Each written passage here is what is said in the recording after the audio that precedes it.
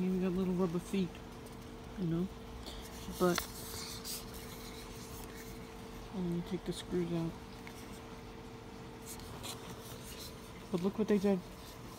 They did this inlay, and you can't feel anything.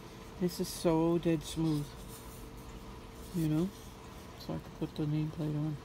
I didn't want to put it on the top because this is, I want to be able to do that and not have his name get smudged, and dusty.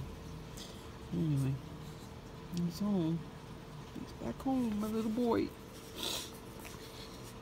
They did a nice job, whoever did this.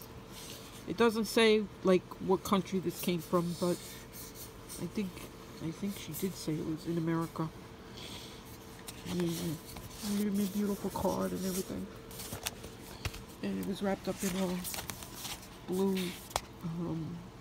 velour bag with a little rope, little ties and stuff.